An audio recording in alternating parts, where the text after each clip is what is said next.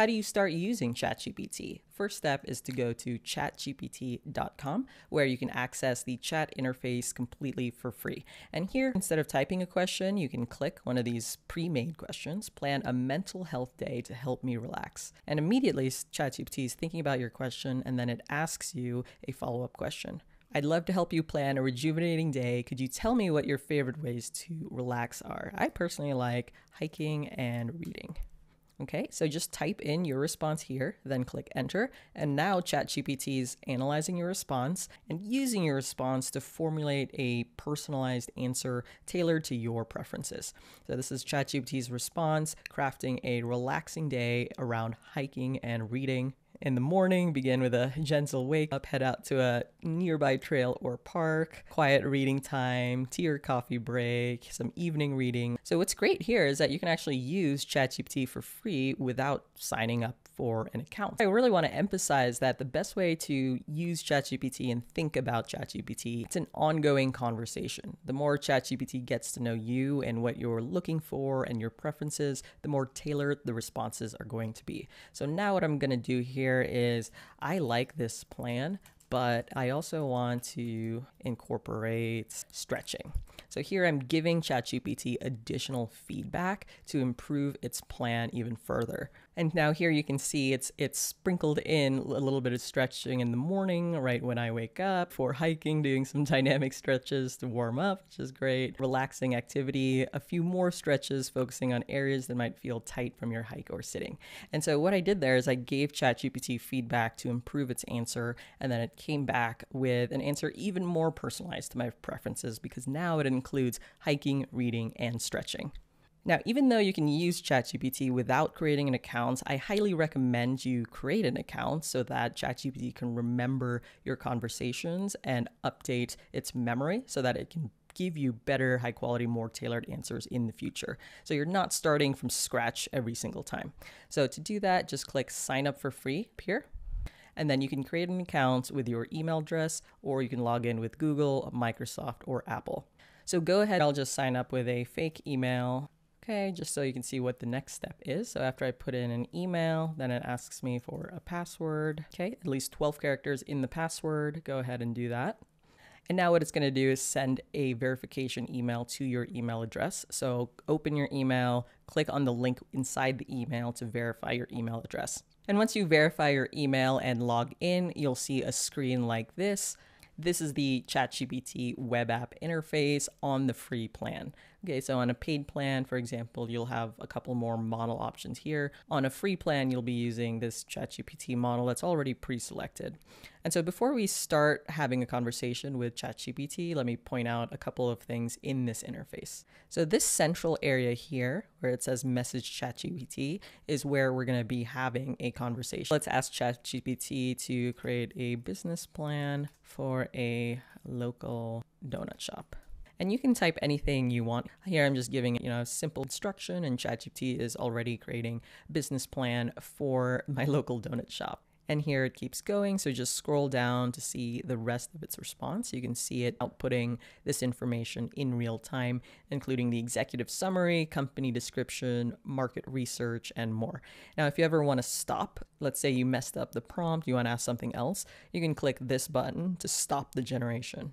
So here you can see there, it just kind of stopped it mid-sentence. And that's really useful if you kind of realize, the prompt is not great or not specific enough. You can go ahead and edit it by clicking edit message here.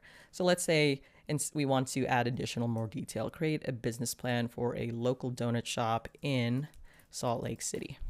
Okay, so here I'm editing the prompt, adding more detail, and clicking send. And now ChatGPT is going to try again using the additional information. And what's cool here is you can see the previous response as well. So these buttons here toggle back and forth. This was the first prompt I put in without specifying the location, and this was ChatGPT's answer. Then click the right toggle, and you can see ChatGPT's answer for this updated prompt. And what I'm calling prompt here is just me talking to ChatGPT. In the context of interacting with ChatGPT, everything you tell ChatGPT is essentially a prompt. So you can see here it's creating the business plan, but you can also ask questions, ask for explanations, ask for definitions, ask it to update its previous response, for example. Okay, and here you can see the end of ChatGPT's response, and it actually auto-suggests follow-up questions that you might want to ask, like what's the break-even time that you're forecasting? How much is it to franchise? You can go ahead and click one of these to get ChatGPT to answer this follow-up question, or you can type another follow-up question here. And you can see on the left-hand side, ChatGPT automatically gave a name to our conversation based on the topic that we're discussing, right? I asked for a business plan.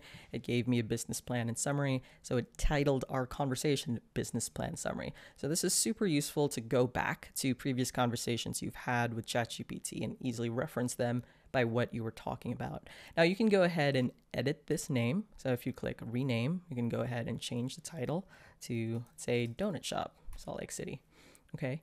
You can also share this conversation. Let's say you have a marketing partner who wants to use the research and recommendation from ChatGPT. So click share, then click create link, and then you can copy this link or share it directly via LinkedIn, Facebook, Reddit, or Twitter. And then down here below our conversation are previous conversations that you've had with ChatGPT. So obviously, if you're brand new logging in for the first time, this will be empty. But as you have more and more conversations with ChatGPT, you will see this left sidebar populate with different conversations. All you have to do is click on this conversation and it will take you to the full conversation history. And you can even ask follow-up questions, even if you had it in 2023. Now, the last thing I want to show you is, let's say you go to a previous conversation you've had. How do you create a new chat? So just click this icon in the upper left-hand corner that says New Chat. Go ahead and click that, and it's going to open this blank screen where you can ask ChatGPT a question or click on one of its suggestions here. Let's ask it to create an illustration for a bakery. And what's really cool here is this is showcasing ChatGPT's multimodal capabilities. All that means is in addition to text, it's also working with images. Multimodal just means multiple modes. In this case, text and image, right? My prompt is just a text consisting of 2 sentences asking for an image, and then ChatGPT replied with an illustration. And let's say we want a logo for the bakery, which was one of the suggested follow-up questions. Now it's going to ask you a bunch more questions about the logo. Let's just answer them real quick for fun. Let's just call it Salt Lake City Bakery and pink. I would like to include bread in the bakery logo, and let's see what it produces. So it's spelled SLC wrong. Text in images is a pretty difficult problem, so AI currently isn't super great for that. But I do like that it tried to make it modern and pink. It had the symbol of bread. And so just in the past 10 minutes, right, we've gotten a business plan for a hypothetical local donut shop in Salt Lake City, as well as 2 pictures for a bakery specializing in sourdough bread.